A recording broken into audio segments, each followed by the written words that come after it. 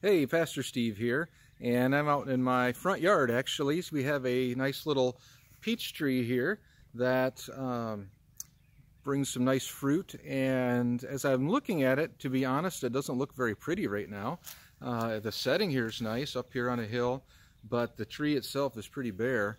And I think a lot of times when we have a garden, we have plants, we have a fruit tree, we are just anxious for the fruit. And we forget that there's a process. Now, if you take a closer look at my tree here, you will see there's some little buds on there just starting. And those are the indicators that coming soon there's going to be flowers and blooms and leaves, and actually not till later in the summer, months from now, will there be fruit. And it's annoying, isn't it, that these processes take time? But I want to encourage you that there are things and areas, ministries, gifts, abilities, financial investments.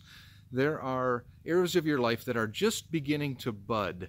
In other words, there's some signs of life. You're excited about it. You see something beginning, but you're frustrated because it's not fully developed. And I just want to encourage you today, just like the buds on this peach tree, they are a promise. They are a seed. They are the indication that coming soon there's going to be growth and life. And if we are faithful and stay firm and continue, there's going to be fruit.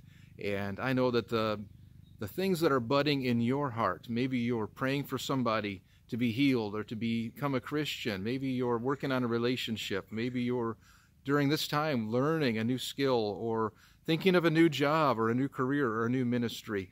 Those are budding blooms in your life. And if you stay faithful to cultivate, stay patient, stay walking with the Lord, in due season, as the Bible promises, you will see a harvest.